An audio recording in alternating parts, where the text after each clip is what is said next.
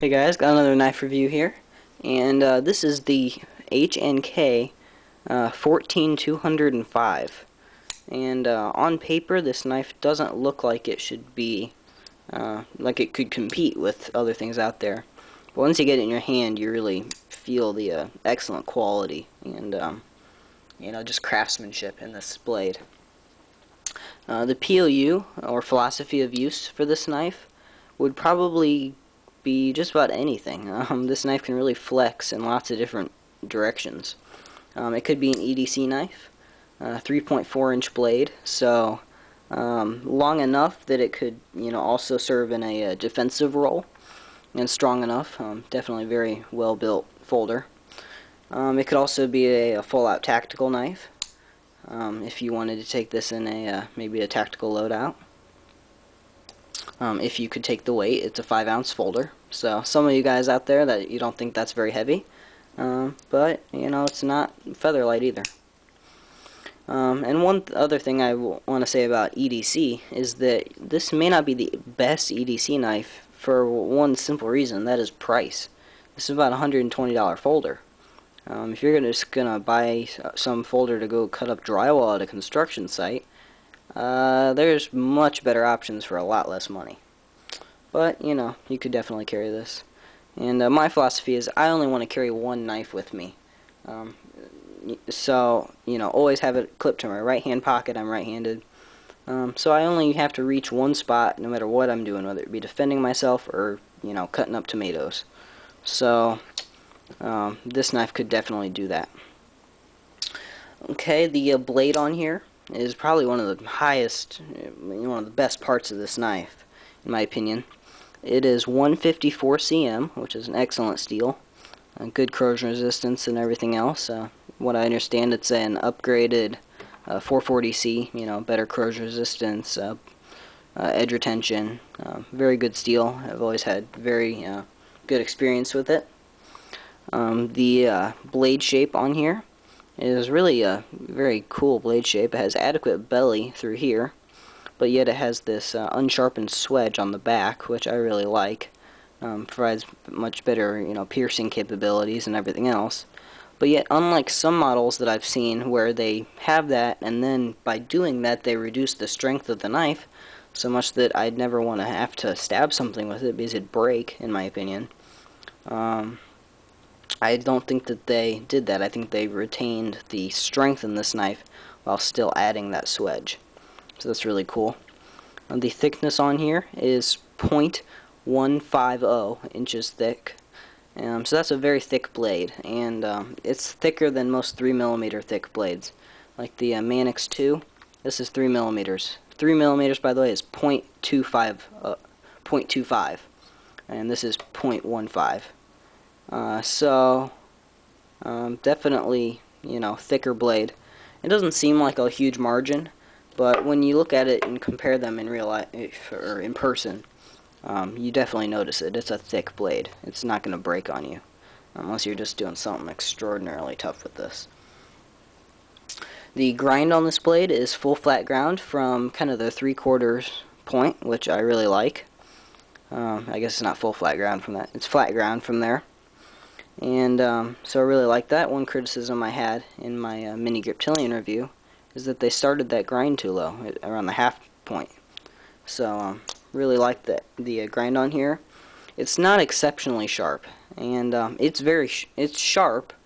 It'll cut up all the stuff you want it to. However, it's not hair shaving sharp. And my comparison for that is some of the Spydercos. And Spyderco really gets their out-of-the-box edge right on everything I've held. So it's good edge out of the box, but not amazing. You could definitely reprofile this, or just touch it up on your own and get a better edge on there. So good out-of-the-box edge, not great. And it does have a dual thumb stud that you can take off with a mini Torx bit, by the way, if you wanted to for any reason. Okay, the construction on this knife.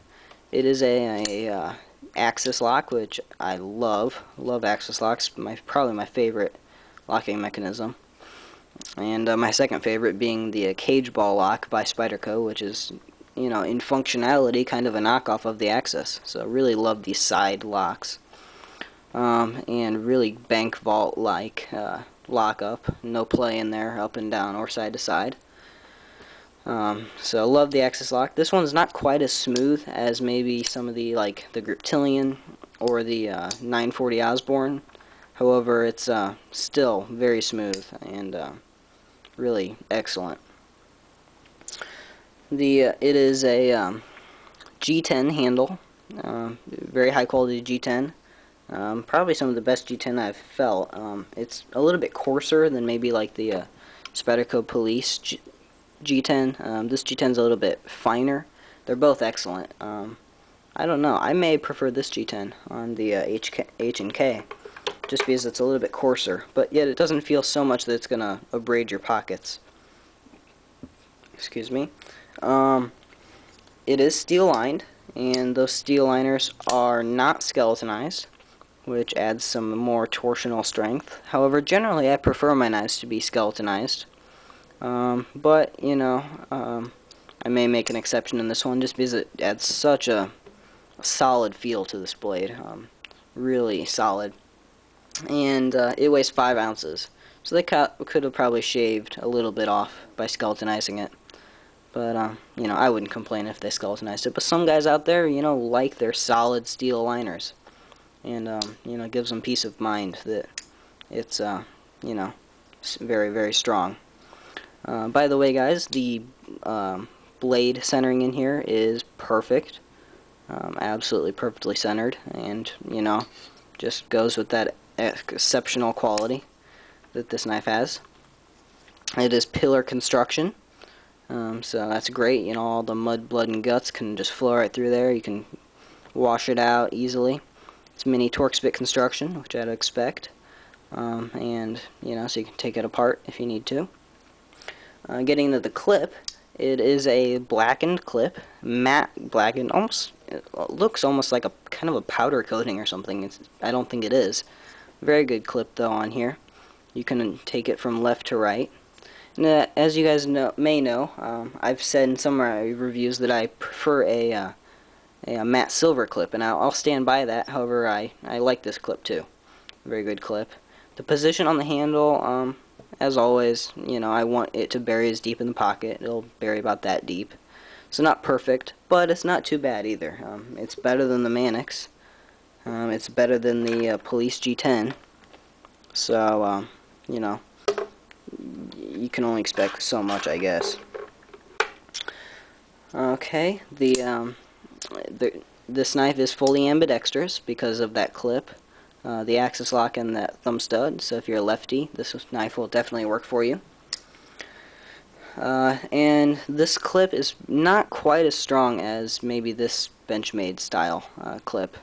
This is a little bit stronger. However, I think that if they put this on here, it may start to abrade your pocket. Not like big time, but maybe just a little. So this is strong enough to keep it in your pocket and retain, but not so much to just crunch this G10 into your pocket. So that's very good. Other models or colorations this comes in. It does come in a Tonto version. I'm not really a fan of the Tonto version of this. It just looks a little too artistic or something. The blade, it doesn't look as functional as it just looks like it's marketing and just trying to get it to sell.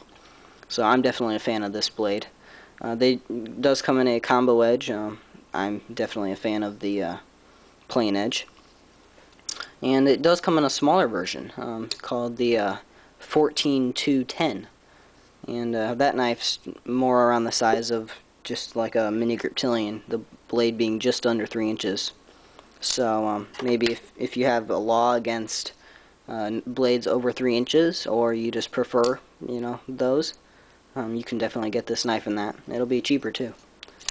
That takes us into weight. This is 5 ounces, which is not super lightweight. However, if you compare this to other knives that maybe are very well-built, heavy-duty knives, maybe like the zero tolerance stuff, this probably isn't maybe quite to that level, but it's very strong. And other knives, those knives can be upwards of, 6, 7, 8 ounces. I know the new Cold Steel AK-47, full size, that thing's, I think, around 5 ounces ish, like this. So it's reasonable, not featherlight, but reasonable. The price on here is around $115 to $120. By the way, guys, this is all as of when I'm shooting the video, 2010. Okay, so not a super cheap knife, and being that there's a lot of competition for it. One of them being the Spyderco Police. This is a very good knife. Maybe not quite as strong simply because of the blade thickness on this, but this is 5 ounces as well, and as you can see, you get some extra reach out of this one. So I think you're maybe just kind of sacrificing a little strength in this for some extra reach. And this is a little bit slimmer in dimension too. The Benchmade Griptilians. Those knives they're good. They're very good knives. However, they don't have the thickness and blade. They don't have this blade shape, and they don't have the G10. But they're good knives too. Maybe the Spyderco Manix 2. This knife here. This knife's around the $75 to $80 mark, but yet still 154 cm steel, G10, and this is a cage ball lock, so similar in style there. This knife's maybe a little bit smoother. However, this knife I've had much longer and used much more, so it's probably loosened up a bit, which I would expect this will loosen up a bit too. But excellent knife here. And that reminds me of one thing. Looking at this knife right there, that's a lanyard hole. This does not have a lanyard hole. So not a deal breaker for me. I don't really use lanyards, but it may be for you if you do. So just something to remind you of. And there's tons of competition for this. So if this is not really what you're looking for, definitely keep looking. But if it is, it's an excellent knife. I don't think you can really go wrong with it. So there you go, guys. And really, this knife for me, this just has the cool factor in spades. This knife's cool. I just love it. Good reverse grip, forward grip. I don't know. I just love it. So you can't really argue with cool factor, I guess. But see you guys. Excellent knife here. I can't really go wrong with it. So maybe a little bit lengthier review, but there's a lot to cover. So see you guys. Bye.